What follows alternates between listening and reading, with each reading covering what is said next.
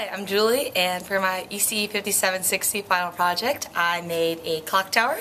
And so this looks like just a little green sheet of paper, but it actually made augmented reality, where as you can see over here, it is a digital image superimposed on what's not actually there. So you can tilt it, it'll scale if you get close to it, it'll scale out if you move away, tilts again.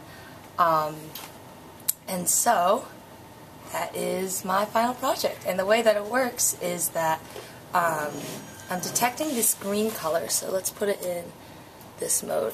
So this is the actual green detection, and I'm doing both median. So when this is the raw YUV detection of the green. And if you notice, the edges are very jaggedy. They're like not great. They're rippling a little bit. Yeah. So what I do is I actually median filter it, which will a 7x7 median filter, which will remove up to 3 pixels of noise. And then you can also time average it. So you'll notice right now there's not too much latency. You can time average it up to 4 frames, and then you'll see a little more. Oh, oops, wrong one, wrong setting. Can't see it in that mode. So right here, you'll see there's a little bit of lag. That's because I'm averaging over 4 frames, versus here there's very little lag. Right. And then I have a pretty complicated corner detection algorithm, which will kind of follow the corners as they move. There's a little bit of corner ambiguity when it hits that 9-degree case. These lines that you see are to make sure that when I'm in this kind of 90-degree rotation angle, they don't like flip around. And also actually the corners, you notice, are a little bit laggy. That's because I'm also doing a 11-point median filter on those as well. And that will, what it does is I record all the different, I keep a running register of all the past corner locations, apply median filter over that, I sort it, pick the median, and so that way the corners don't like jump back and forth or do anything crazy. So this is median filter in time? Over time, yes. Yeah, okay. So I have median filter over time for the corners and over space for the actual, for the pink. And so you can see, there you go. And so based on the distance between the front left and the front right, I decide how to scale my clock tower. I also have a bunch of lookup tables to do some trigonometry transformations, or to kind of get that rotation, which you can see like that. And applied some computer vision concepts. So.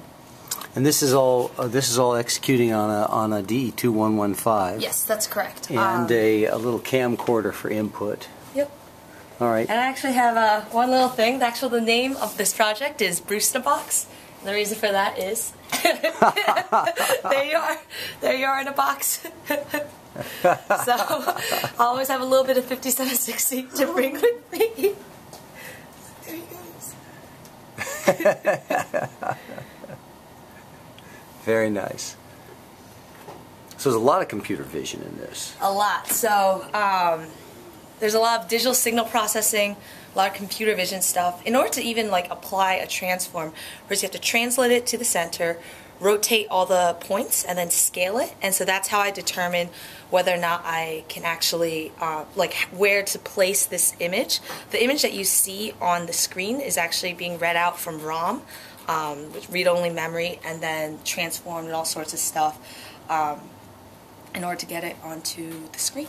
So you take it out, yes, you have to take it out of ROM, you have to transform it and then translate it back to the center of the green and at the correct angle and all that stuff. Probably the most challenging part of this project was getting corner detection reliably working. Let me try this. I want to. Yeah, so the corner detection is quite impressive. The VGA cord gets out sometimes. So as I get closer, I get bigger. I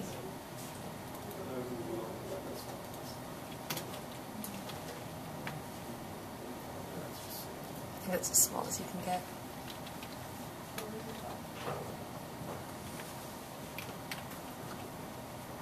Tracking is quite good. Thank you. Cool. Yeah. So now we're trying to map the small image of me to point at my own face here. Oh, he wants to point at the camera? pointing at the camera.